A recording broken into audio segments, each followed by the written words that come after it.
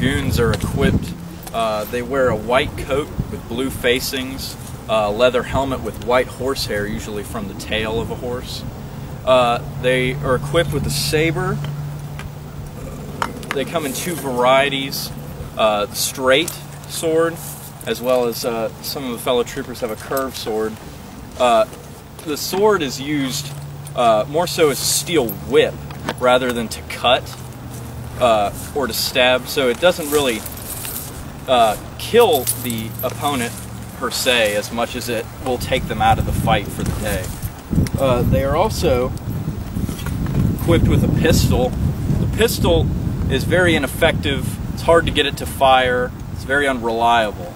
So it was probably used mostly for signaling rather than for actual combat. Dragoons were used for reconnaissance. They were also used sort of as a military police. They checked the perimeters of the army, see for deserters. In the field, I carry a haversack, which is where I would carry my food. I also have, for my horse, I have a nose feed bag, which goes over their head. I probably wouldn't be carrying food for the horse. I would have to hope that I would find like a mill or something for grain for the horse.